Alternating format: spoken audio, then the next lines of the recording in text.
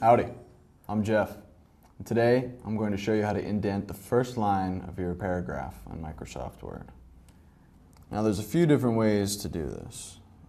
You can go, you see we have 3 paragraphs here. You go to the very top line of the first paragraph and you hit the Tab button on your keyboard and it will bring the first line over. It'll indent it just a little bit, but all the other lines in the paragraph will remain unchanged.